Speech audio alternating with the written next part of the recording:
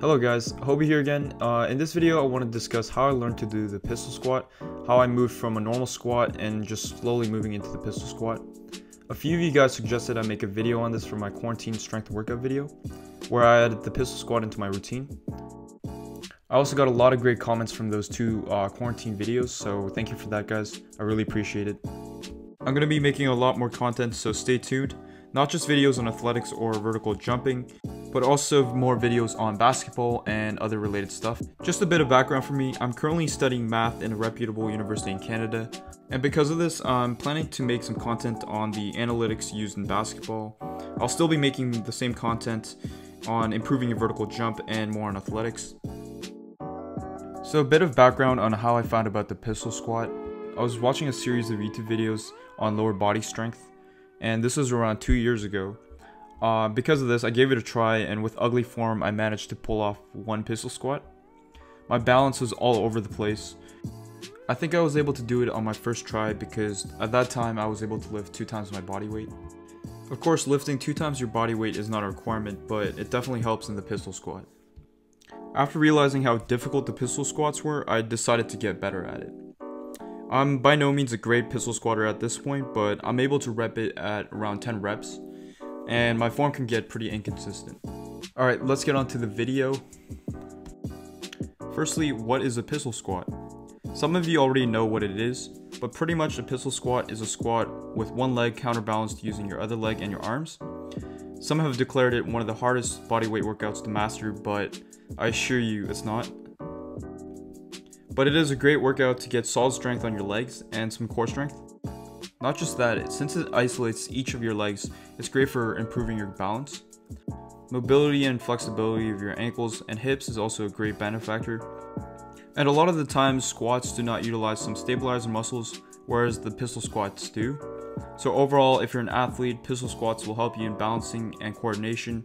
And with the activation of some stabilizer muscles, it is essential that you incorporate this to your workout. Alright, now on to the progression of the pistol squat.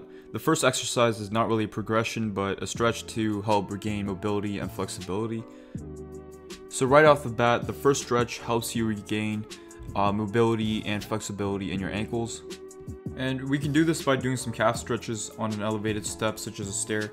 By pushing your foot into the stair, you'll feel a slight stretch on your calves, but this is also a great stretch for your ankles, as it forces you to be in a dorsiflex position. And I usually hold this position to 10 to 20 seconds and 2 to 3 reps on each side. I also add in some ankle rotation for mobility.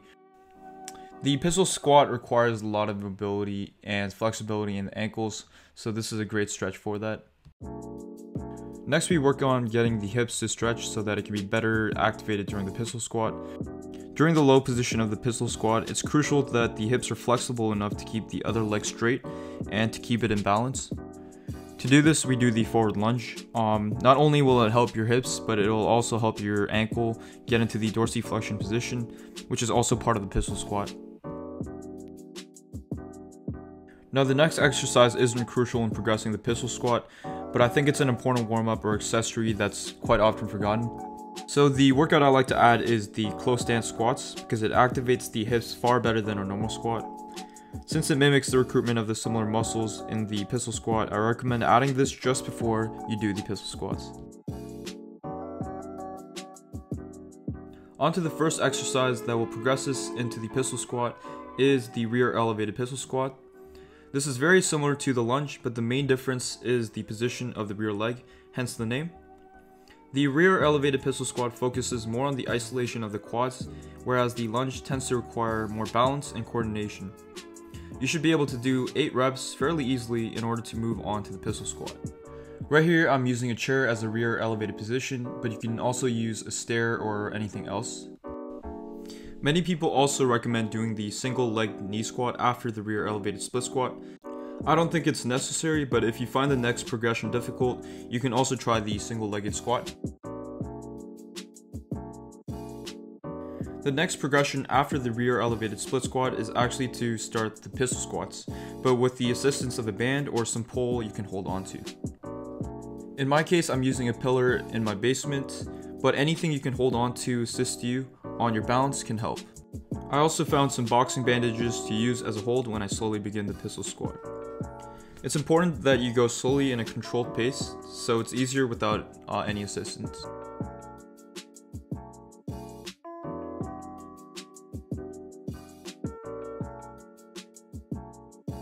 The next progression is also a pistol squat variation, but the difference is that you do a pistol squat in an elevated position. Some of you may not need this progression, and it could be switched back and forth with the assisted pistol squat. The elevated pistol squat is an effective progression because you can outstretch your other leg by pointing it downwards.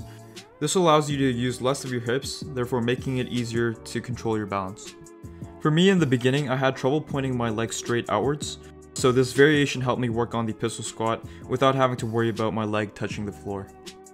I recommend to getting to the point of doing 7 reps before moving to the next progression.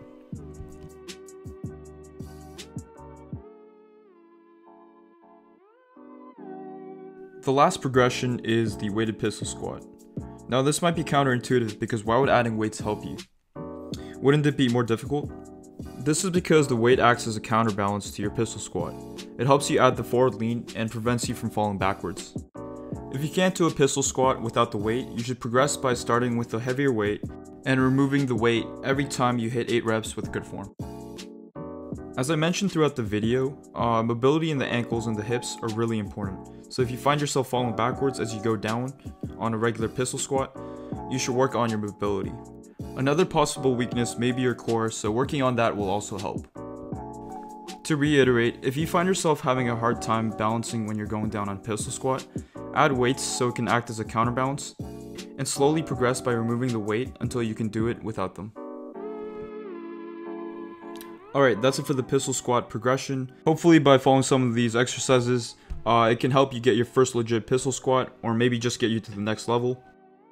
If you guys enjoyed this video, please give it a thumbs up. And if you're new to this channel, feel free to subscribe. I'll be making more content like this, so stay tuned. Thanks guys.